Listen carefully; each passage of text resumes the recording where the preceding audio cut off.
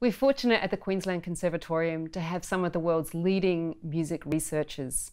We have Graham Jennings on violin, who works all over the world at the forefront of contemporary music.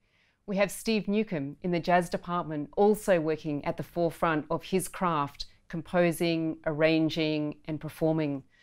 We have Paul Draper, who's one of the great thinkers about artistic research. We have Stephen Emerson, who is a reinterpreter, trying to make sense of the past in our current environment.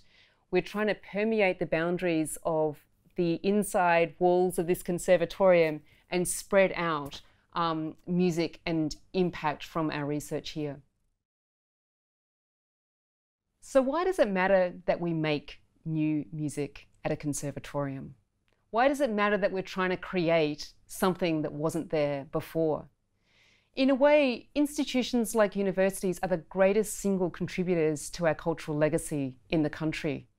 In a single year, we might produce more than 100 world premieres of new works. We might produce more than 100 world tours of collaborative projects working with other musicians, trying to start conversations, musical conversations, but intercultural conversations that start to bring together differing points of view, differing ideas, which in a way is like a UN model for harmonious living.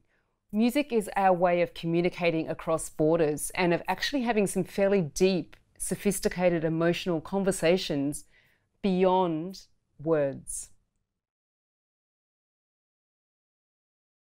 In December last year, I went to Oxley Common, an area of Brisbane which is commonly used by birdwatchers, canoeists, and walkers.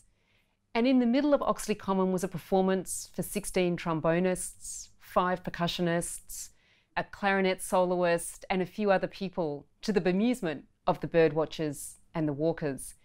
This was an investigation of sound and environment, a reinterpretation of climate change, a look at how noises from aeroplanes and other things are impacting our sonic environment. Innovative, unique, but highly impactful, with a very deep possibility of future